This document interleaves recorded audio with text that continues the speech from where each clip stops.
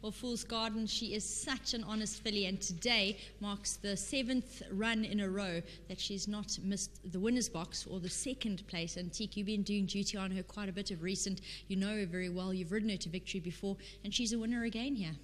Yes, she's ultra consistent, and unfortunately I've had more seconds on her than winners, but she's definitely done very well, and she keeps on producing. And the secret to success does look like the mile trip. She runs well on both poly and grass. She's done better on grass, but over the mile she very rarely misses. Yes, I mean both for winners with me were mile, and she's very versatile as well as consistent. So that also plays a big role. We can run on either surface, and I think she would have won on either today. Well, she's done a fantastic job. She's beaten a really nice field. Well done. Thank you. I'd like to say a big thanks to Mr. Kreef for the chance, and Jennifer, everyone back at home for the support. So I appreciate it. Thank you. Congrats. Thanks. There you go. Teek delivers Fool's Garden. She really is a fantastic and honest sort. She's a wonder as far as PAs, pick sixes and the like are concerned. She's a horse that you always have to include and often pays you back. Well done. Thank you, Nate, and very well done to Robin Stradham as well. Yes. No, most definitely. I'm sure he's really thrilled to be involved in a horse like this. She's, never mind, pays her stabling fees and then some. Yeah, unfortunately, the one day he did come and watch her is the one day she ran nowhere. So I do remember that, yes. So anyway, but very well done, and nice ride from Teek, and he kept his cool and he just waited for them to run up to him, and when he asked her, she quickened again and won a nice race.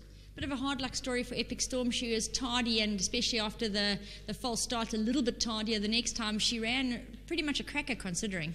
Yeah, no, unfortunately she came up a bit slow, and the mile is really on the sharp side for her, so she gave away start and finish, and stormed through late to run a nice race, but a little bit on, you can't give away ground when a mile's a bit on your sharp side. It certainly is. Nevertheless, 2 good runs here. Well done. Thank you. Fool's Garden in the winner's box, as Alan pointed out, very well done to Miss Robin Stradham, who owns her along with Alan and Jennifer Kreef. So great win here, and she's been such an honest individual. Teek gets on very well with her, and when you see her, especially over the mile trip, never leave her out.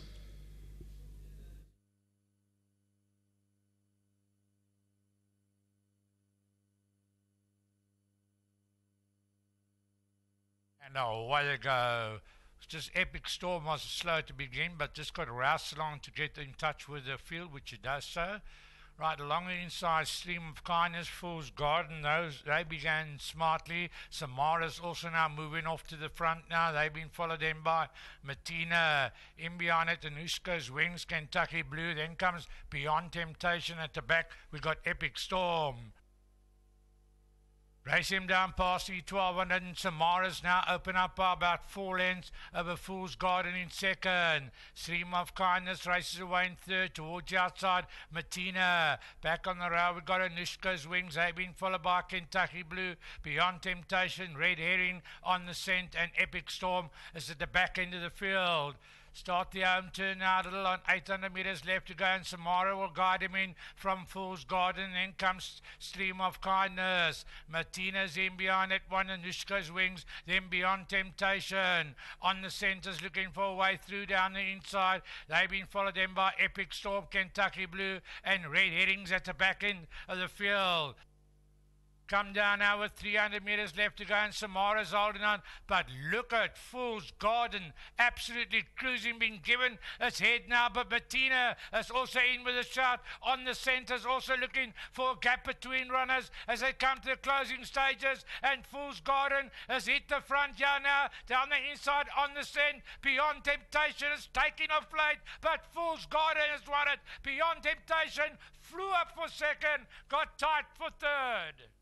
To go, and Samara will guide him in from Fool's Garden. Then comes Stream of Kindness. Martina's in behind it, one Anushka's Wings, then Beyond Temptation. On the centres, looking for a way through down the inside. They've been followed in by Epic Storm, Kentucky Blue, and Red Herrings at the back end of the field.